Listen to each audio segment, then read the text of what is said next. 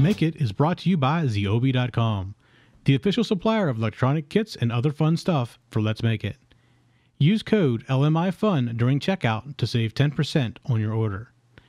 Visit Ziobi.com, that is Zeobi.com, today to get your 10% off. Hello and welcome to episode number 76 of Let's Make It. It's Wednesday night and it's 7 p.m. That means it is time that we start making things, yeah.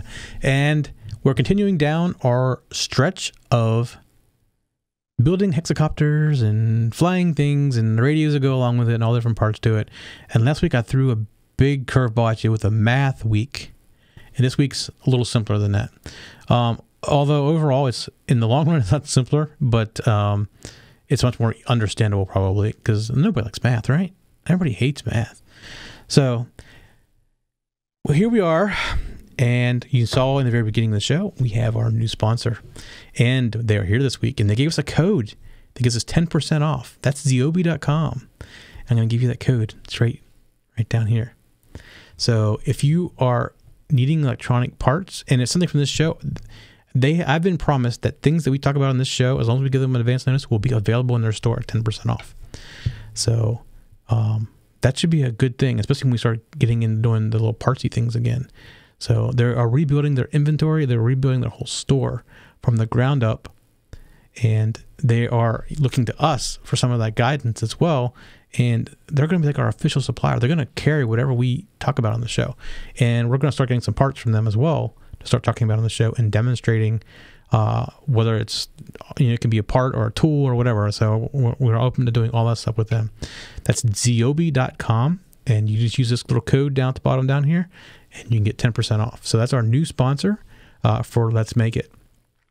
Okay, this week we're going to talk about modifications to our radio. So I have, as you know from past, I do a little flying here and there, and my radio, my remote-controlled radio, it was inexpensive. And actually, it's not a bad radio. It's a Flysky 9X. It's also known as by Turnigy 9X and a few other names too. And it's really inexpensive. It's like under $80, and it's a 9-channel radio, and I think it's like it hold 8 or 10 different configurations for planes or hexacopters or helicopters or whatever. And you can switch back and forth, use one radio for all of them, and it's really inexpensive. It's not like super nice, and the Turnigy is a little shinier. It's more chrome looking like, but the Flysky is basically the same thing. And it's a little more plasticky, but it still feels good in your hands. It's heavy, has nice weight to it and everything. So why would I want to upgrade it? Well, the internal firmware, first of all, leaves a lot to be desired.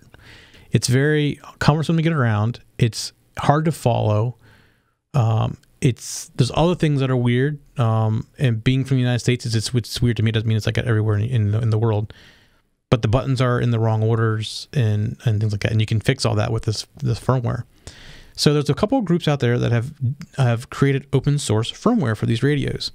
And there's different forks of them. So you got to kind of figure out the one that you want, OpenTX, or there's different ones, the EXR9, things like that. So what I decided to do is look at how to upgrade. I kept seeing all these things on the forum about upgrading it. Well, there's a company, or I guess it's a company, called Smarty Parts, that makes this little board that goes in this radio, and it actually installs a programmer to reprogram it into there. You can solder it manually if you want. There's instructions all over the internet for that. But this company makes a board, and you're going to watch me put it in, that literally just snaps in with 4 screws or 3 screws, and you put a little cable out the back for the USB, and you can program it, and it really is pretty much that simple. The other thing that this radio does not have is a backlit LCD display. And you wouldn't think you'd really be outside flying in the sun, and you wouldn't really need that.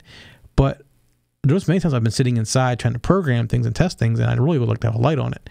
So I also purchased a light that goes in the radio. And so no big deal. That's, add a light. Okay. So you're going to watch me go through, and you're going to make you see all these changes. You're going to see it after I've flashed it, and some of the differences in it. The other thing that I did is on the back of these radios, and radios have come a long way. I remember when I was a kid and people were flying radio-controlled stuff, they had these really long antennas you'd pull out, and there was like a little flag out there on the end, and it's like white and purple or blue and purple or white and red, all these different colors. And as long as you didn't have somebody around you flying with the same colors, you were fine. But if somebody had the same colors, you were on the same frequency. And that doesn't happen anymore. Everything's different. It's like 2.6 or 2.4 gigahertz, like Wi-Fi frequencies. And typically you get about a kilometer safely. And the Flysky is a kilometer. That's what they say is a kilometer. I've never tried pushing it beyond a kilometer. The FrSky can do 1.5 kilometers. But that's not the reason that I changed this out. So on the back of these radios, there's a little module. It's an RF module. And basically, you just pull it off and you pop in another one. So the Flysky, I popped it off, and their antennas soldered together. So I had to unsolder the antenna, or actually I cut the wire on the antenna and pulled it out. And then I put the FrSky transmitter or the RF unit on the back. So what that gave me is, yes, it gave me about a 0.5 kilometer longer or farther away, but that's not what I got it for. With the FrSky, you can say, when I run out of range, I want you to look like this. So you can set all your parameters up. If you think about it on a plane or whatever, it'd be, I want the throttle to do this when I run out of range. Or I want it to turn the elevator or ailerons a certain way. Well, on the quad, most of these smart quads have this return to home feature, or they call it failsafe. They call it failsafe. And you can set it so that when you go out of range, that failsafe turns on and it'll start returning to home. Well, with the Flysky, you can't do that. When it runs out of range, nothing changes. It just keeps the same numbers that it had. So if I'm flying away and I go out of range, it's going to keep flying away and they're going to get it back. Well, with the FrSky, if it runs out of range, I can say, this is what I want you to do, and I can tell it to do whatever it has to do to my controller to get it to come back home. So that was the main reason that I did it, because I've never gone outside range before, but what happens if I did and it went and it hit somebody or hurt somebody? I don't want that to happen. I mean, I don't fly that far away generally anyways, but there is potential that I could lose contact with it if I'm in a lot of buildings somewhere trying to do some kind of aerial photography or aerial video. I could run out of range and not realize it. Not being more than 1 kilometer away, I could be a building in my way. So I started thinking about that, and the cost of it is not much different than buying it from Flysky. So I had to rebuy a transmitter or the RF module, but the receivers, as I go forward and buy receivers, they're just about the same price. They're a couple bucks more, but they're not like literally a couple bucks. We're talking like 25 and 27. So it didn't seem like that big of a deal in the long term. So that's why I wanted to change out the RF module. The other thing that the FrSky receivers give you is telemetry data back.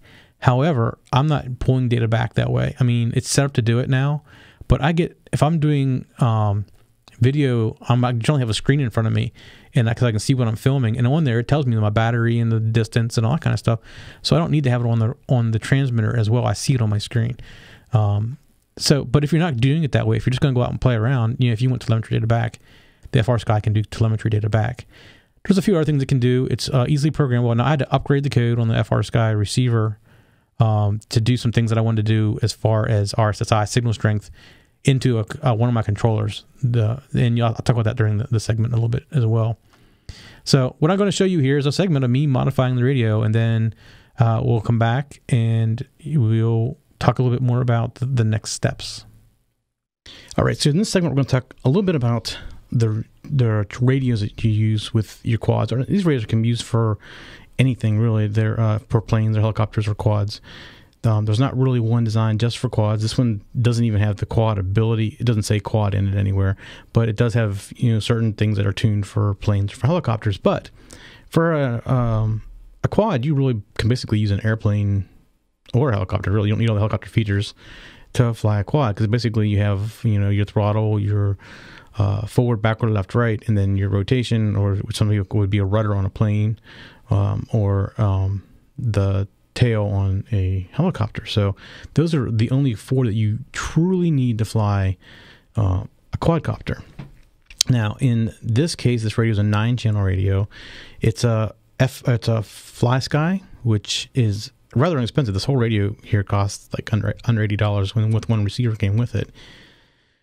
And it's a great beginner radio. It's not, if you're getting and doing professional stuff, you you might want to get a little bit nicer radio, but for what I do with it, just flying around with it, this works perfect. Plus, some other things about this one that's very unique, and I'm going to talk about that. And actually, I'm going to do a segment here next that shows me modifying this, putting in a board that allows me to reprogram it with open source software that adds a lot more features to this than a lot of other radios have.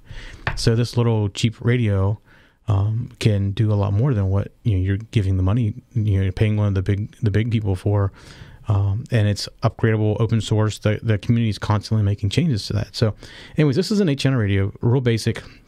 I can turn it on real quick.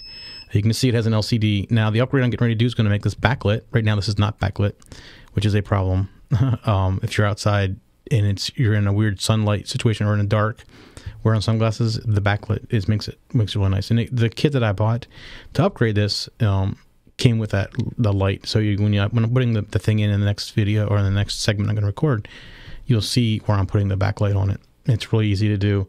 And the company made a board basically that without any soldering, you can pretty much take this apart, put in. It gives you USB and a burner, just like you would burn stuff to an Arduino.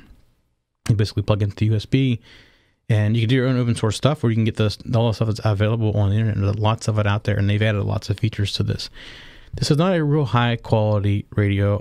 It's not built overly well. The buttons are really clunky, and they're basically just tactile buttons that are underneath of there. So you push the button, you can kind of hear what you're pushing. So, but it's not a bad radio. It's comfortable in the hands and things like that. So a couple things about the new radio. This is a 2.4 gigahertz radio, and if you've been around for a long time around radio control stuff, you remember back in the old days these really long antennas, and on the end of it they had these like white and purple stripes, or blue and purple, or blue and white. Every stripe meant different frequency, and you have to be careful because if somebody walked on top of your frequency, they could control. Well, in 2.4 gigahertz, that isn't the case anymore. They actually bind this. It's using spread spectrum. The distance isn't as good on these. The stock, this version of the stock says it has a distance of 1 kilometer, and I'm going to talk about some upgrades you can do to this outside of what I'm going to do to it that are really easy to make. That can make it a lot farther. I'm not saying a lot farther, but farther. And there's some other things that this receiver from this company doesn't do as well. And I'll talk about that here in a couple minutes too. So let's take a little look at the radio. You have your 4 joysticks. These are height adjustable, so you can just turn these knobs right here and adjust them. Most things now are height adjustable, so you can adjust how high you want them. I just leave it at the bottom because I don't like them spinning them under my fingers. That's why I do that. And this is, see how it's not fixed? It's not spring loaded like these are. You can change that in this radio. You can take it apart and you can put the spring. This is what's called mode 2. So mode 2 has a throttle on the left, just like this. And then this side's springing in all directions. If you want to go to mode 1, if you're from Europe and you're used to flying something that's mode 1, where throttle is over here, you can open it up and make this spring load to the center and turn off this spring. What I'm actually going to do when I do my modifications, I'm going to make this side spring loaded as well, so both sides are spring loaded, because typically in a quad, after you get to a level you want, you don't need to go. If it's in the center, it's not going to climb or fall. So when you take off, you push up to get it to the height you want, and then when you let go of it, it's going to sit there and it's going to hover in that area, in that same height. Especially if it's a quad that's running, some kind of stationary positioning system like a GPS or my NASA or NAS controller, either one will do that. And you can pretty much don't have to worry about it. So sometimes I'm sitting here, and if I'm not being careful, I pull it down a little bit when I'm pushing sideways to spin, and it'll start losing altitude. Or if I keep it spring loaded, I don't have to worry about that so much. I know I'm not going to push sideways like this and let it go just when I do my spin, and now I'm losing altitude. So I'm going to put it spring loaded. We'll see how it works. I mean, it can do it. I might as well try it and see what it's like. And in my radio setup, I have the center so that it's not as sensitive in the center. So I have to go farther to start doing things anyways. I did that already just to try to make it so I didn't have that same problem. So when I first moved just a little bit, it's not going to make fast moves, and the more I go, the faster it's going to make the moves. So it's adjustment you can make in the radio for that. So there's trim here. We don't really need trim on a quad after you get it set up properly. So it's not really needed. We have trim in all 4 directions.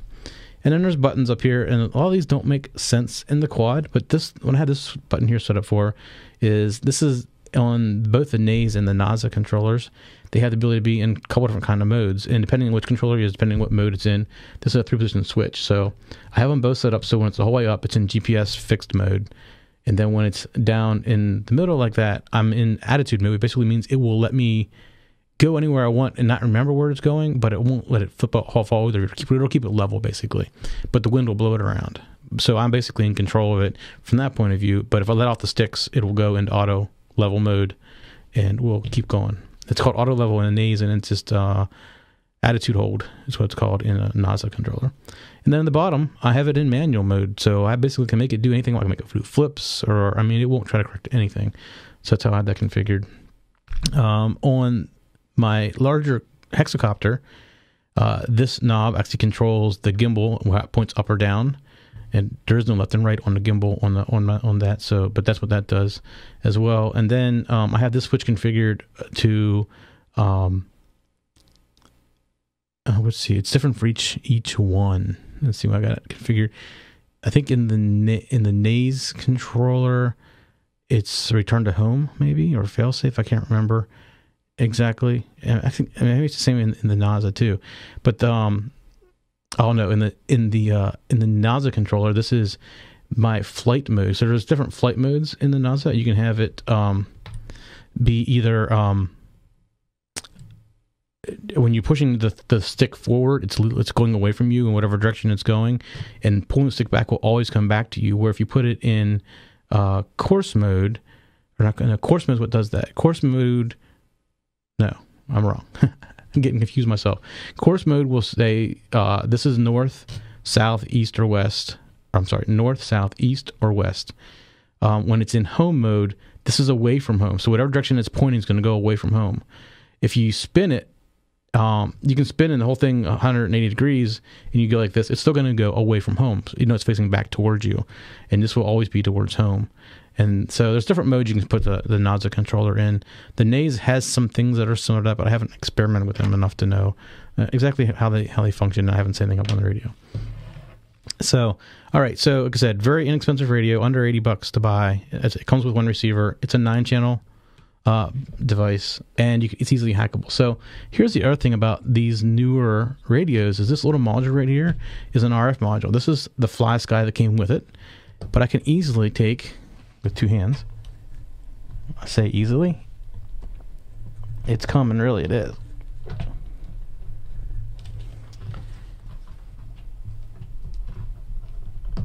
There we go. All right, that was kind of tight.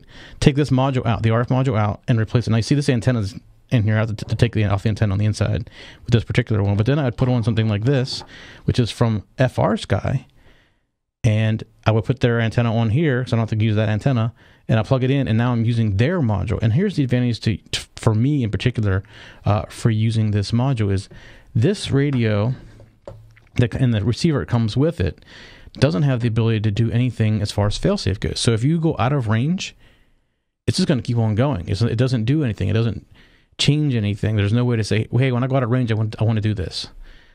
So this particular one and its receiver, which is here's one of them right here that I haven't gotten out of the box yet, will actually allow me to say, when I go out of range, this is what I want it to do. And what that allows me to do is to tell the quad, hey, I'm out of range, go into failsafe mode. Where I can put it in failsafe mode manually, but only if I'm in range. So by using this other one, this also gets me another 1/2 to 3/4 of a kilometer, but then I'm not worried about that part of it. I mean, it may get me a little bit better. Like if I'm flying around somewhere that has a lot of trees or something like that, it may give me a little more control and stuff like that. But my main concern with this was that I wanted some kind of failsafe. So if I get out of range, it'll come back home, and I just don't want to keep on going, which is what this one here does. Now, I've never run out of range, but I don't go very far with it either. So it's one of those things where I just like the safety of having it. And also, say my radio died and my battery died in my radio, which these do beep when they get low. If it died, it's because I wasn't paying attention or wasn't doing what it was telling me. But if this would die and I'd lose contact with the quad or the hexacopter, it'd come back home with this transmitter. So. The nice thing about this is other companies make these things, and there's some companies that make some that go miles and miles and miles. There's one company out there that makes one that I can probably go at least 20 miles. I know people take airplanes and go 20 miles with them. So this one doesn't do anywhere close to that, and it doesn't use spread spectrum. Those are a whole different transmitter, but they do fit into. They use this slot. They're bigger than this slot typically. You got to put them in the back, but they do have the ability to connect in. And you just see there's this. You look on the back side of it. There's this little pins right here. That's the connector. So these RF modules are very common. You can get them from many different companies now, and many different radios can use these RF modules too. So that's a nice thing about these new radios that are coming out. Now I'll leave this one out because I'm going to take it apart here shortly and add a board into it with the next video. So that is basics of a radio. And like I said, this is a 9-channel. You can probably get, there's a 6-channel. I wouldn't recommend getting anything less than 6 channels because if you want to do any kind of flight mode with some of the controllers that have flight modes in them, you need something to control that. So you need at least 6 channels. And if you're going to use a gimbal for a camera, I would even go up to 8 or 9 channels because they're so inexpensive these days to get these radios. And they're easily modifiable. And this particular one is well known. And this is a Flysky, but it comes out, I think Eternity is the other brand it comes out as. So it'll look a lot like this, maybe a different color buttons or something like that. But they're basically the same radios inside, so you can still easily modify them. If you go out and look for Flysky mods, you'll find links. I think Eternity is one of them. DX9 maybe is another one, if I remember correctly, that are all the same manufacturer. But you have to go out and look. Don't quote me on that. I only know particularly and for sure Flysky, and I think Eternity is the other one. And there's a third one that I can't remember what it is, but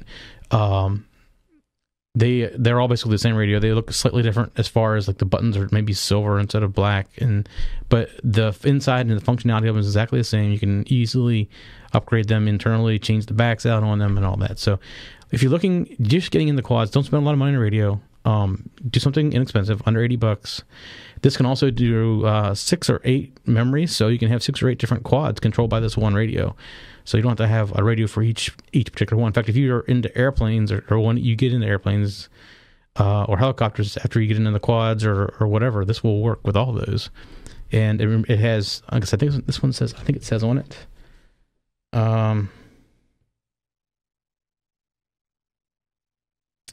No, it doesn't say how many, but I think it's 6 or 8 different memories that it can remember. Some of them remember 16.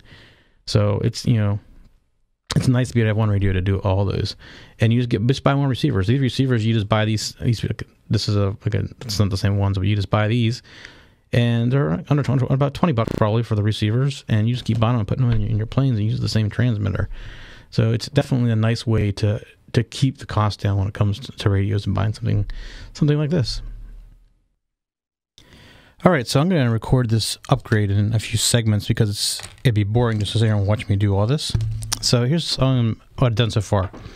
I've taken this apart, and to get it to come completely apart, you got to unplug it. So I just unplugged this, and obviously this is the back of the radio. So since I'm changing the transmitter and receiver, the actual RF modules, I need to remove that antenna cable, and you'll see it comes in through here. So I'll work on that, get that out. The other thing I wanted to do is I wanted to make it so both sides would spring load to the front, or to the center. So they like this one here spring loads. I wanted this side to spring load as well. And they are reversible. They don't give you the parts to do it both. So this side I'm going to leave like it is. This side right here, I'm going to leave just like this, and not worry about that. But what I did do is on the back there's this adjustment right here that makes this harder to slide.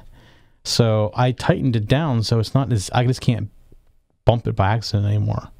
And it actually got to intentionally push it now, which may help the problem that I was having because I was just tapping it to the side, and when I did that, it'd come down a little bit because it was so loose. Now that I tightened that may solve my problem, and it may be an alternative to actually doing it. Now, before I go forward here, here are the parts that get used here.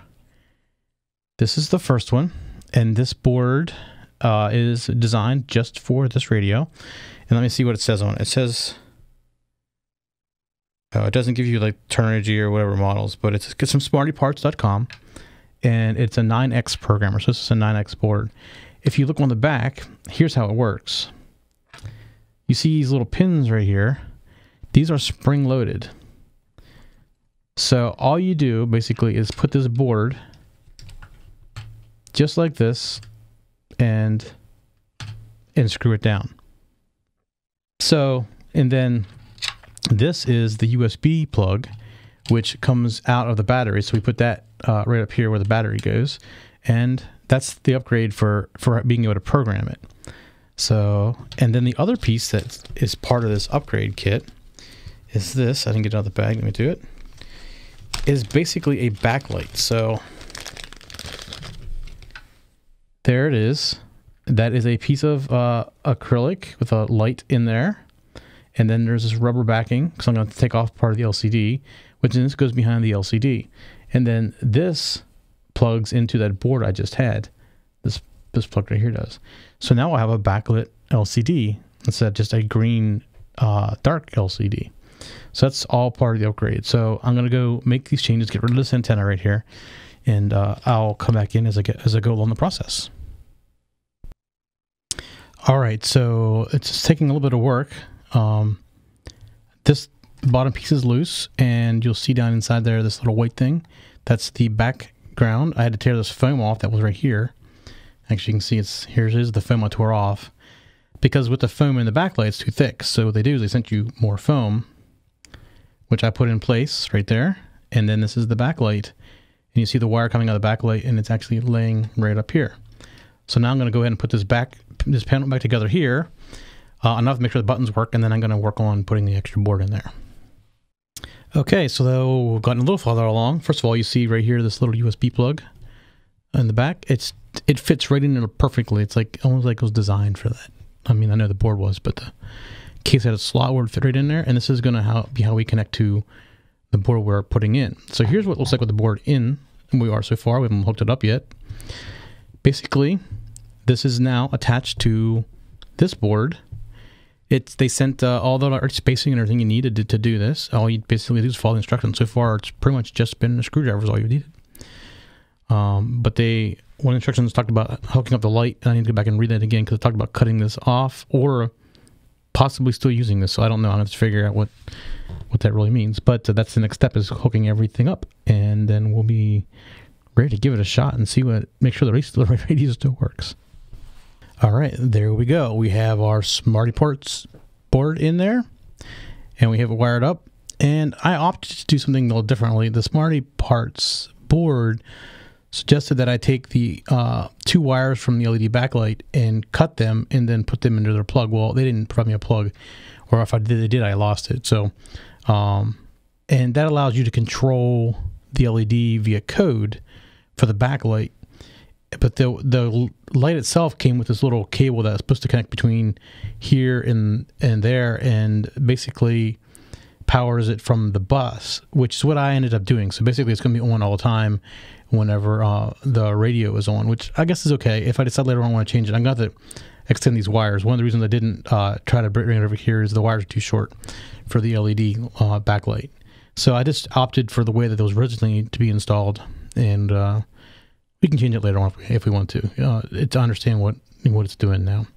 So the only thing we got left to do is plug this plug back into the back and turn it on and see if it works. Let's give it a shot. Okay, I haven't screwed it all back together yet because I want to make sure it worked before I did anything. But here it is, and you turn it on now, and we get a nice backlight. That is just awesome. So liking it a lot. And I'm going to put the screws back in, and then we're going to try to put some different code on it and see what we can do with it. I did end up with the antenna that took off before, which is actually right here. There's the antenna that took off, and the actual module, which, here it is, right here, wasn't as easy to get out as what I thought. So that means when they're putting them together, they're soldering stuff. So there's the actual RF module, and where's the antenna at? Or did it fall back in? I don't see it now. It was coming out of that hole, but basically it was soldered into here. So I ended up just cutting the wire right here. There it is, right at the very edge. It's soldered just on the other side. So I lost maybe half a centimeter of wire. I need to put it back together. But yeah, it's all soldered. So I just cut it rather than taking it apart and desoldering it. It was just quicker considering that. But there we go. We got a radio that's been modified, and I'm going to go put screws back in it, and we're going to start uploading some code to it. Okay, so there's one more modification we have to make to the radio. Actually, to get the FR Sky module, which I'm using right here, I'm going to take out, to fit in there. And the problem is, I don't know if you can see it in here, but there is a raised plastic thing that's in there to protect the pins that are protruding. The problem with that is if you take and look at these two different units like this, what you will notice is that little area on this one right here is much more indented than it is in this area. Well, that indentation is bigger on this one because of that plastic piece in there. This one won't fit. Otherwise, they are identical to each other.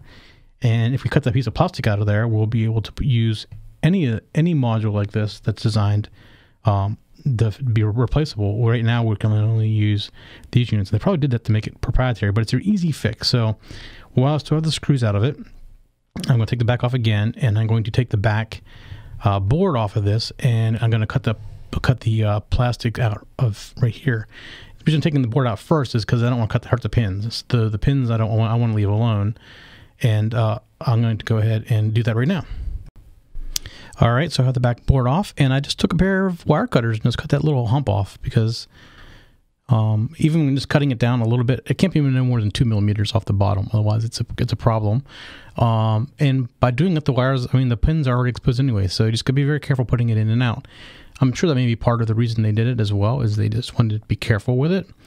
But this not the way most of the standard modules are. So, and now looks like the rest of everything else that uses those kind of modules. So you can kind of see down in there, I've cut off that, so the pins are taken out. I'm holding the board up because I didn't screw it back in yet, but I'm going to screw it back in and put everything back together and make sure everything works. All right, so there is our radio again, for this time with the module fixed on the back. So here's how you can tell. Turn it over. You see our module is blinking like crazy. It is not paired to anything yet, so we are now ready to go with the FrSky transmitter. So that's all there was to doing that. So what I'm going to do now is I'm going to go out and we're going to upload some code to this. Now, the other thing I need to do as an example is I will need to flash the FrSky receiver. So here, I got one sitting right here. Let me show you what I'm talking about. Get it out of its box container. So this is an FrSky receiver. Where is it? Right there we go. And it comes with PPM, which is basically what you do with the servo. You put servos, PPM servos on channels 1 through 8, and you can control them remotely. And with the quad, you could do this with, well, especially with the NASA. You can run a cable for each servo into the NASA, and that's how it takes input. However, this is going to be used on the NAS controller, and the NAS doesn't have the ability to do that. So it takes things in through CM, or whatever the other technology is. I can't remember off the top of my head. And you can buy that version of that from FrSky. But I didn't know that when I bought it. But the cool thing is you can flash this with that same firmware. Basically, it's the same thing with different firmware. Essentially the same thing. So I am going to go out and I'm going to flash this with the code from FrSky that has the ability to put it into the PCM mode, or CPCM, whatever it's called. And this will then be able to work with a simple jumper setting. So, and basically I'll go through how you set that up when we get to that point. But I'm going to walk through programming this, and I'm going to walk through programming this. So that's our next couple of steps, is to get this stuff set up. All right, so here is the radio post software upgrade. So we're going to see, I remember before it said FS in here, and it was a little hard to use. We're going to go ahead and turn it on. And you see it's backlit, and you see it says ER9X. That is the firmware that I'm using. And what's the alert say? Oh, got to turn on my buttons the right way.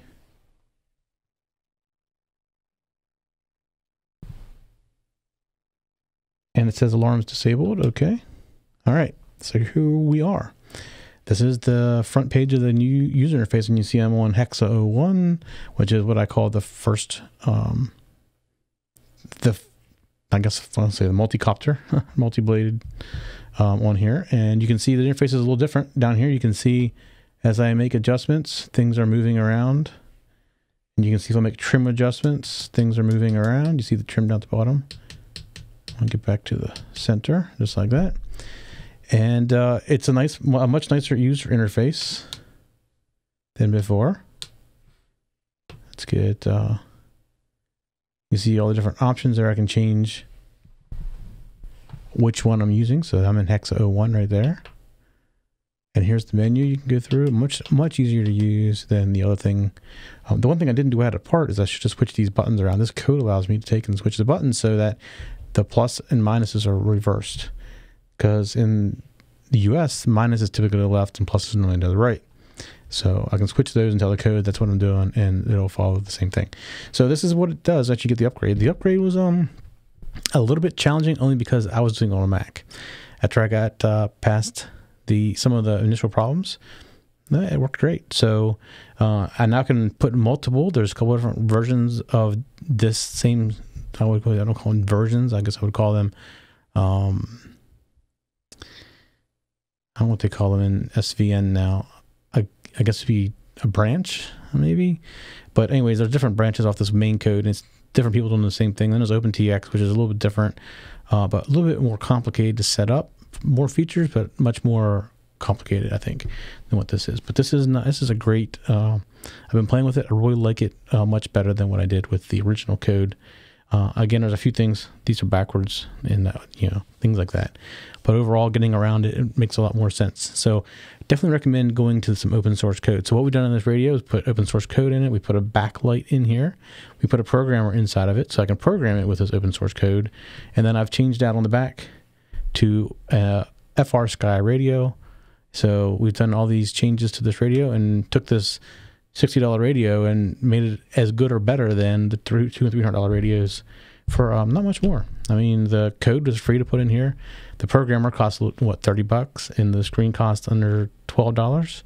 And then the unit on the back was $20. So there you go. You got a $100 radio that's much better than some of the other higher end radios. So that's what we do to upgrade a radio to an inexpensive radio to a very, very nice radio.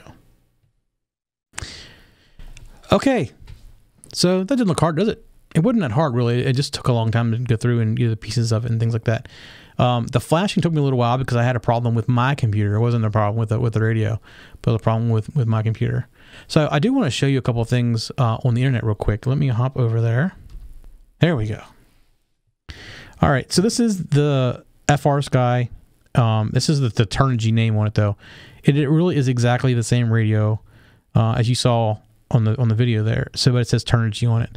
So you can find these different places. But here's a good example. Let's see. This is $59, and this comes with one receiver, but it's the FrSky receiver. Remember what I said about the reason I switched it out was it doesn't know what to do whenever it runs out of range, which is why I upgraded it to the FrSky instead of Flysky, or the Turnigy in this case.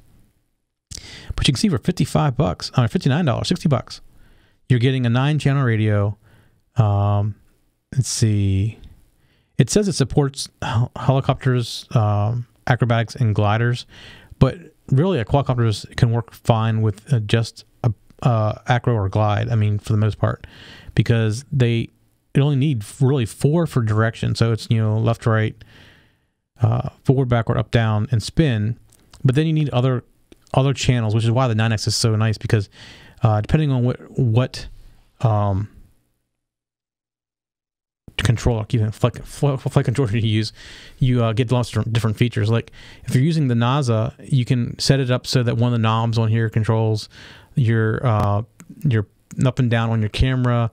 You can change your mode from GPS mode to attitude mode to manual mode. You can set up your direction you're going based on home mode or so all these different buttons can be used for things, and each one of those is actually another channel.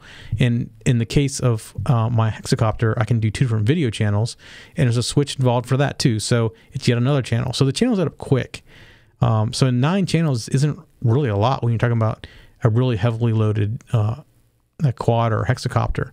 If you're just on basic flight and you're going to keep one mode, then yeah, a 4-channel would probably work fine for you.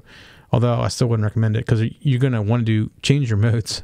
No matter what flight controller you use, you're going to want to go from acrobatic mode to manual mode, or self-leveling mode. All these different things you can turn off and on via remote. So I mean, I would look for $60. You can't go wrong with a radio like this. And then my modifications to it were probably under $50 total for the RF module and the other receivers. the board inside from Smarty Parts, which, let's see if I can figure out what the price for Smarty Parts is here. I can show you here.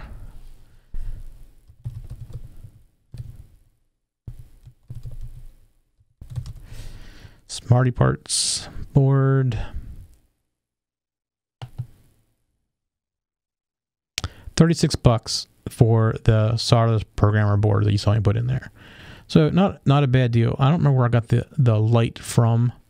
It may actually mention it in here somewhere. Let me see if it mentions it.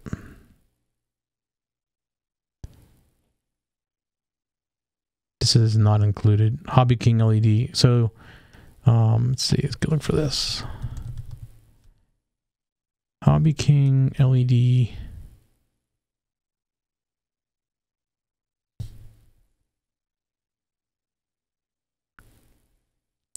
Let's see. Turnigy. No, that's not it either.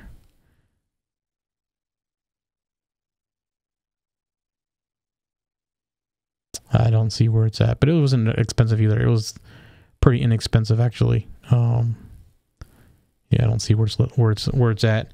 So what is the? But you can go find that out there. Again, it's only a couple bucks. So I think it was like under 10, if I remember correctly. So, you know, with a $60 radio and $60 worth of parts, you know, $120 for a radio that if you bought a name, well, I won't call it name brand, it is a name brand, but if you bought like a higher end Futaba or something like that, you would actually pay, you know, 2 and 3 times that amount, and it's probably not have all the exact same features. So it's a great way to save some money, especially if you're just starting out. I mean, I'm all about saving money when you're starting out because you're going to crash it. You may not like what you do with it. I mean, I personally love flying these things around. But if we want to go longer distance, we're going to talk about another episode. There are some products that go multiple, I mean, we're talking 20 and 30 kilometers away, that are readily available. They connect to the same radio. I don't think there's any modification to the radio. I think there's just a plug that goes in place of the RF module. It's a bigger RF module that's outside, obviously. It's a lower frequency instead of 2.4 gigahertz. I think it's in the 900s maybe, or 400s. I can't remember exactly where it's at. But there's a couple things out there that do very long distance as well, which I don't know if I recommend that on a quad anyways, because the batteries don't last, you know, that long. I've seen people use those long distance ones for like long distance airplanes that you can go 20 miles away and come back. So that's a little different. But if you need to go farther than a kilometer and a half or 2 kilometers, then there are other solutions that are available. I have no personal experience with them like I do with this stuff right here. All right, so that's this week. And next week we're going to continue down. We're going to talk about motors and all the other little bits and parts of the hexacopter and quadcopter, whatever. And we're going to walk through all that, the tiny little bits of it, and maybe talk about a little bit about FPV and all that kind of stuff as well. So that's all next week. And next week we're going to start our new segment on learning electronics, or Electronics 101. I'm not sure what we're going to call it yet. We haven't actually done the title for it yet. But we have some of the segments already recorded, and they'll be coming up in next week's show, starting off. Again, if you need some electronic parts, visit zeobi.com. Use the code right there, hopefully. Yeah, right there. And you can save 10% on your first order with them, and help them support. They support us, and we like to support them as well. And they're a great company to work with. And like I said, going forward, we're going to get some stuff from them to start testing out.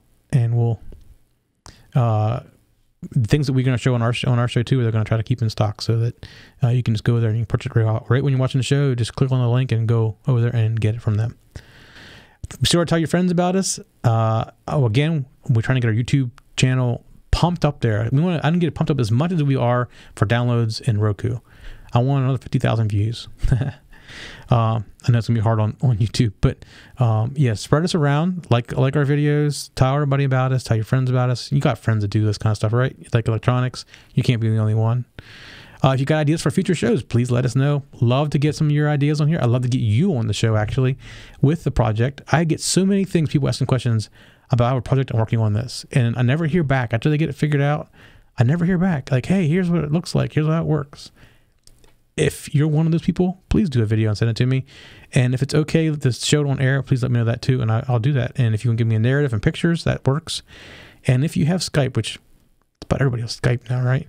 you can always come on the show and come on live on the air and show your project. And you can, if you want to show me pictures ahead of time and just come in and talk about it so I can ask you questions and whatever, that'd be great too. So if you got things like that, please let us know. We'd love to get you on here with us.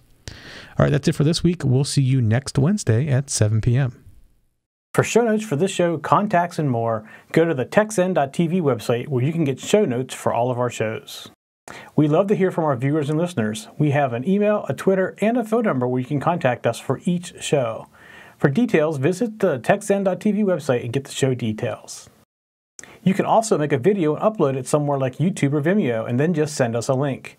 You never know, you may see your video in a future show.